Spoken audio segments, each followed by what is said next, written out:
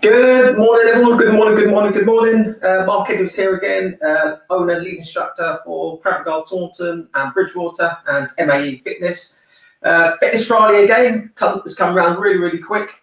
So what I thought I'd do today, guys, is do a quick video on the importance of why we need to warm up before exercise, okay? And then do a quick little demo of one of the sort of exercise warm-up routines I do, if I'm training by myself or running a class. So warm-ups often neglected and overlooked, but crucial, really, really important. If you're interested in, which you should be, in reducing injury whilst you're exercising, if you're interested in improving flexibility and mobility, warm-ups are for you. If you're interested in increasing your performance during that whatever activity you're going to undertake, whether it's for competition or sports space or just going out for a run or an exercise routine by yourself, warm-ups are for you. Okay, absolutely, everyone needs to do them. Certainly in my previous career, it was something that's quite overlooked, and some equally cool-downs and warm-ups, cool-downs were quite overlooked, hence why a lot of ex-service personnel have quite significant injuries or long-standing injuries with joints, backs, and muscular injuries. So don't overlook them. Absolutely crucially important. If you want longevity, you want to keep training and exercising well into middle age and older, okay, start warming up correctly now. Okay, is my advice to you.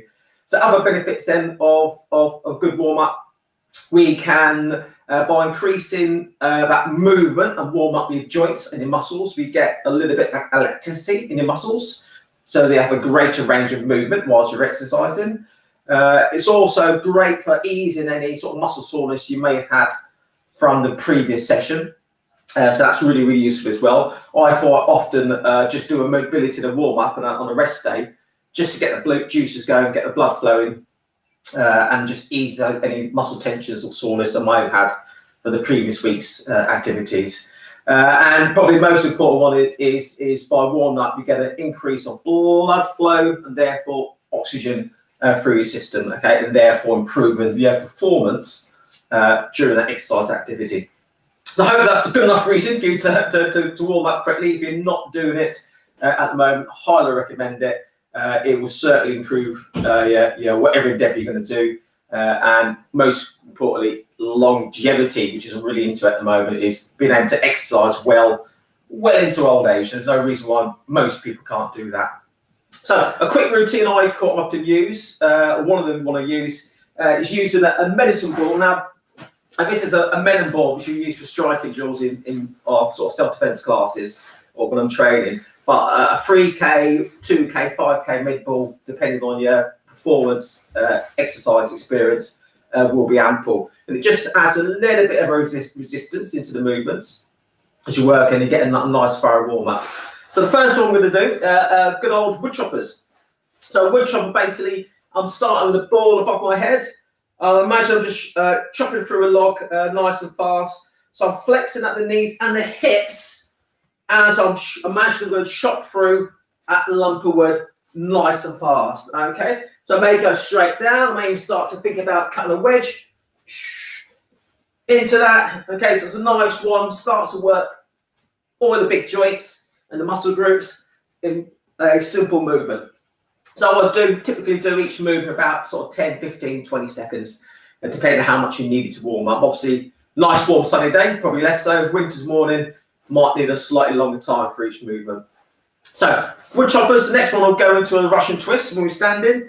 So again, I'm keeping my arms about arm's length, a ball about arm's length away. I'm just rotating side to side. So I'm looking for a full range of movement. So the benefit of using a weight or a med ball is, again, a bit of rotation and anti-rotation into movement. So I've got to accelerate, then decelerate. So it's really nice to work the core as we're warming up. So that's a Russian twist. Then I move into good mornings. So just going to have this on the back of the head and neck. Okay, bending the knees slightly, then I'm hinging forward, I'm flexing at the hip.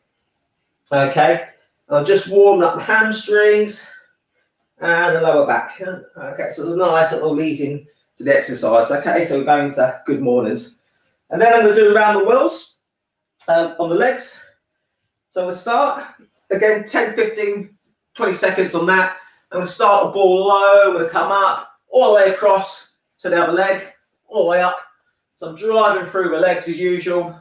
So again, hitting the hamstrings again on the shoulders. Okay, so all these movements, you're pretty much hitting all your muscle groups. Okay, pretty much. So that's your around the whirls. Then everyone's favourite, going to do a squat to press. So it's just a standard goblet squat, effectively. And then remember, that squat, I'm sitting on the chair, but I'm driving through my heels. Top of the movement, I'm on my tiptoes, I'm going to press towards the ceiling. Okay, so I'm squatting down, drive through the heels, tiptoes, and a press. So if you think goblet squat with a shoulder press, you're not too far off. We'll just do a couple more of those. Okay, remember sitting down, drive through the heels on the upward face, and then work from there. The next exercise I like is a golf swing. So all I'm doing is I'm driving up, one side, other side, other side. I'm just reaching over the shoulder, accelerating through, bit of rotation for the core and the spine, really nice warm up, and then I move straight into sit throughs.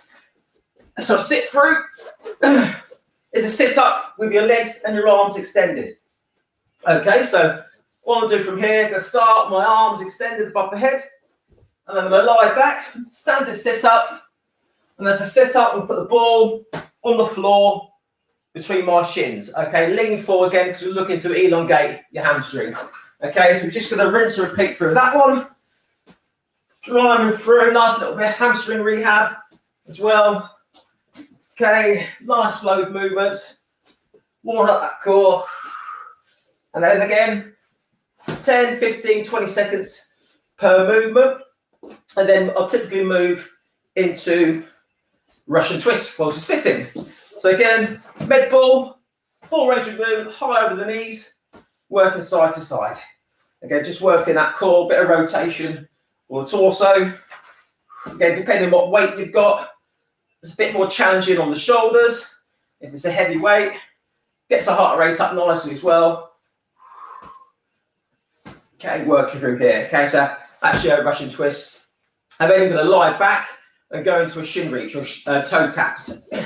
So we're on our backs, legs extended towards the ceiling, and all I'm doing is I'm basically pressing the med ball to my shins as I do a little sit up. So again, it's just activating, getting that core going, a little bit of arms and shoulders. Okay, already getting a little bit of a sweat on, which is what we want.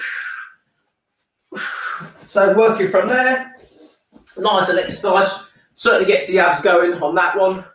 And then we're going to work T press ups. So basically it's a normal press up, which you know and love. So it's that normal press, I'm going to drop my chest to the floor, arms out in a T shape, press up. Chest to the floor, T shape, press up. Press to the floor, T shape. So remember on that press up, our back is nice and flat, engaging the core throughout the movement, and we're just taking the momentum out of the movement so we can't cheat it. Okay, so again, work here, your arms, chest, shoulders more thoroughly. And after that, nice little fun one, which I like, is going hollow hold to, excuse me, Supermans. Hollow hold to Supermans. So I hopefully I've got enough room so you can see. So I'm going to start with a hollow hold. So a hollow hold is basically raising my feet and my shoulders off the ground. I'm squishing my small of my back into the floor, so there should be no gap. Okay, so we engage that core. And then from here, without using my hands, I'm going to roll on to my tummy. Quick Superman. Now, ideally, I'd roll to the other side, but I'll be off camera. So I'm going to roll back, then back into hollow hold. Roll the other side if you've got room, but I'm going to keep going the same side so you can see. So my hollow hold, Superman. Hollow hold, super. So really bit of fun drill, challenge the core. Okay, try not to use your hands as you're moving. Okay, And again, just work the upper back, lower back, and your core. And then we're going to last exercise to warm up your obliques. It's basically a side bridge, excuse me, with a hip raise. So it's a standard bridge and raise. So I'm working from here, body nice and straight, core engaged, top hip. I'm going to drive to the ceiling, hold it briefly, then come back down. Okay, so I'm just working those obliques. So again, 10, 15, 20 seconds per side. So let's just do a couple more. And then we'll flip sides. Again, nice and straight, core engaged, drive the hip up, then come back down.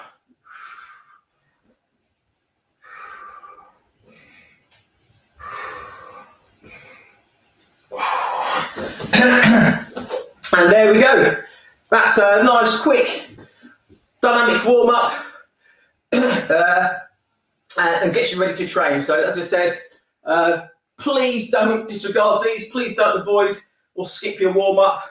It will pay dividends in the long run, absolutely. Okay, can't recommend doing these correctly as much as you can.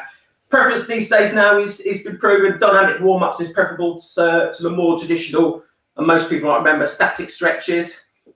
Okay, by taking your body and your joints and muscles through that range of movements, okay, it just gets you better prepared for exercise. Starts to raise the heart rate, ready for exercise for higher intensity as required. Okay, so I thoroughly recommend it. That's me for today, guys. Another Fitness Friday, and I'll see you all next week. Cheers.